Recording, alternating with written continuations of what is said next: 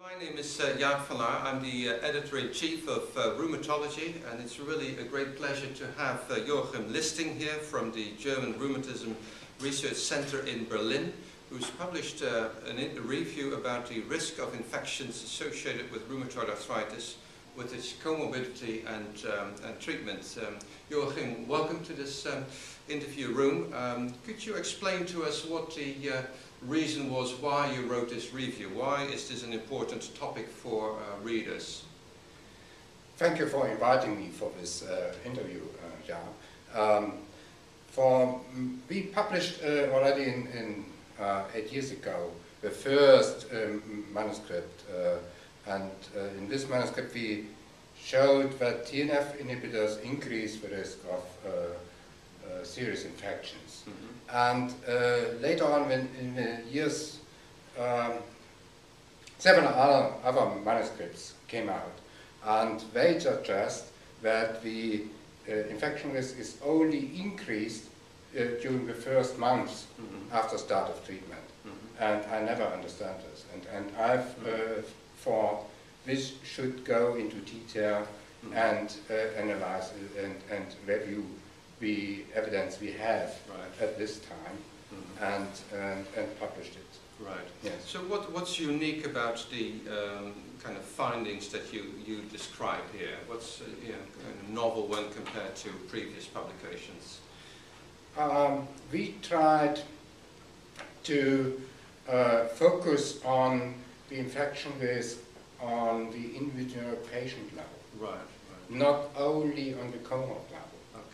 So, and on the individual patient level, you have to consider that the risk factors mm-hmm. are changing over time. Right. You change your treatment, or the patient becomes in a better conditions because of the treatment, right. or in a bad condition because of the treatment, right. or becomes a new comorbidity. Right. And this changes over time. Mm-hmm. Also changes the infection risk of an individual right. patient. And mm-hmm. this is important to take into account, and if you understand these changes on the patient level, you also better understand what happens on the cohort level. Right. So some of these factors, right, risk factors, are basically stable, like yes. gender. Yes. But some factors, I guess you refer to, like yes. disease activity yes, yes. and use and dosage of medication are yeah. those factors which you yes. actually allude to, right? Yes. And so one of the key critical questions which comes back in all these discussions is how can you dissect the effect of disease activity versus the use of immunosuppressive medication, because obviously when disease activity goes up, immunosuppressive medication will yes. be tailored accordingly. So how did you kind of dissect this in your kind of review, and what was your conclusion? Yes, this is especially true for the link between the prednisone use mm-hmm. and the disease activity and yes. functional capacity. And in this respect, we have to consider whether a paper investigated this association or not, mm-hmm. and whether the paper was able to distinguish between right. Both risk factors. Right. And we found an interesting, for us it was interesting, a meta-analysis of Leon Bruno and Ed Keystone and others, mm-hmm. and also to some extent also our own work mm-hmm.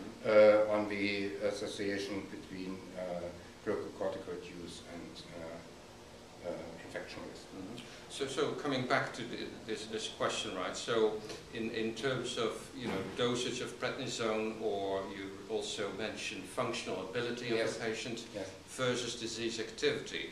So what has a stronger impact on the risk of serious infections? Is it the disease activity? Is it the dose of prednisolone? Or is it the functional status of the patient?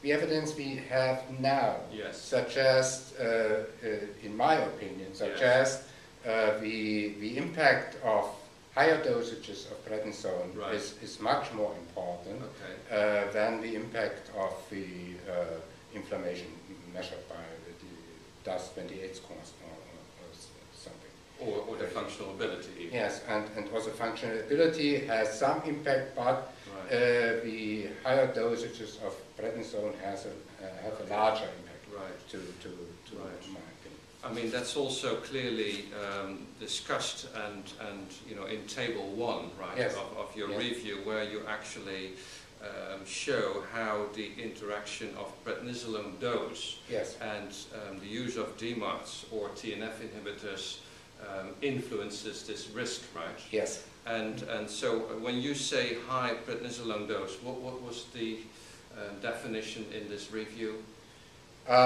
Okay, we have to go back and to look what papers are available and what cut points are used in these papers. In our own paper, we used a cut point of 15 milligram for the high dose, and then we used another cut point of 7.5 milligram for the moderate increased dose. And for both dosage groups, we observed an increased risk of serious infection, especially for this high dose group. So, and so this dose of prednisolone interacts with the presence of other risk factors you describe, such as age, the presence of chronic lung disease, or the presence of chronic renal disease, or the high number of treatment failures, right? Yes, yes. Okay, so now how did you come up with these particular risk factors rather than maybe some other factors like serum IgG levels, which also have been described to influence the risk of serious infections? So what prompted you to look at these particular risk factors? These come up from the literature, and these come up from, we found that specific comorbidities like chronic lung disease, chronic renal disease, or age, it is known that in older age the risk of serious infection is increased, not only by comorbid conditions. And when we had, we knew from the literature that other scientists came up with this increased risk in the very early time after initiation of TNF inhibitors. And we had the hypothesis that this is especially to a selection of patients, that you lost patients who are susceptible for infections over time, and you have in the very beginning of the treatment, patients also received higher doses of prednisone. And then we investigated these two factors in more detail, and we found especially strong associations between both. And you will treat a patient, the patients you treat for more than, say, 12 months with a TNF inhibitor. These are patients who responded well to this treatment, and these are patients who tolerated well this treatment, and these are patients who are different from those patients in whom you discontinued the treatment. And this has to be also taken into account if you want to investigate the infection risk on the individual level of a patient, and not only to describe what happens in your practice. Right. So I've always learned that also, apart from the daily dose, it's also the cumulative prednisolone dose which imparts a risk. So were you able to look at these studies to see whether these studies reported cumulative dose, and whether this was actually maybe as important or more important or less important than the actual daily dose? Yeah, well, Dixon did a nice study in this respect, and he found that the cumulative dose, and especially the dose during the last months, is the most important risk factors when the dose of, say, more than 12 months ago. So, and therefore, in our analysis, we also considered this average dose over the last 6 months. Right, right. So, I guess in conclusion from your paper, I mean, we can say that active rheumatoid is associated with an increased risk. That's shown by many others as well. Yes. And that steroids, prednisolone use, and biologicals, in this case TNF inhibitors, have an interacting role, right? And they jointly increase the risk significantly, especially with high doses of prednisolone. Yes. So, and then I guess that this risk score, which you have developed in Berlin, somehow can help doctors in clinical practice to determine risk of serious infections in individual patients. Is that right? Yes, so yes. The gist of your paper. Yes, we now publish this on the website of this register. Right. So physicians have the possibility to calculate it for their individual patients.